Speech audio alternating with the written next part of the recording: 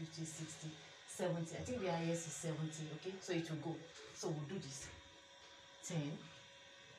Remember, we have put the units here, so there's no need to be putting 10 grams, 20 grams. So 20, 30, 40, 50, 60, 70. Okay, so now this other side, we have 3.1 and the highest is 7.1. Let's see if we do. So now it means on this side we have 2 centimeter represents 10 units. Yeah, 10 units. Look at it. 1, 2, 3, 4, 5, 6, 7, 8, 9, 10. So this is 2 centimeter. If you use your meter rule to measure, you see that it's 2 centimeters. So 2 centimeter represents 10 units. So on the vertical axis. So on the horizontal axis, we have this. Okay, so we have 3.1 to 7.2. Let's see if we do this 1, 2, 3, 4, 5, 6, 7. It will go. So let's do this. We have 1, 2. You can put 1.0, 2.0 since it's in standard form.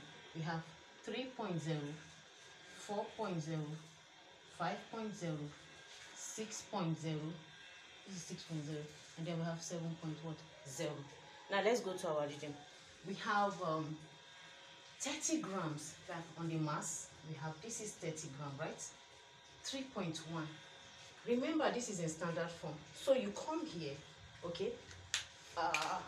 Make sure you put this on each of it. 10 raised to the power minus 2 times 10 raised to the power minus 2 times 10 raised to the power minus 2 times 10 raised to the power minus 2 times 10 raised to the power minus 2 times 10 raised to the power minus 2 times 10 raised to the power minus 2. Is that okay? So now let's plot. So we have 30. This is 30 on the vertical for mass, 30. So we trace 30 to 3.1. We have already done 10 times raised to the power minus 2 for all of it. So you don't have to be concerned about the other side. Just focus on this side, the left side. So 3.1. Where is 3.1? This is 3.0. Okay. If this is, let's understand the graph. Remember to put your 0, 0, please. 0, 0, comma 0. Very important.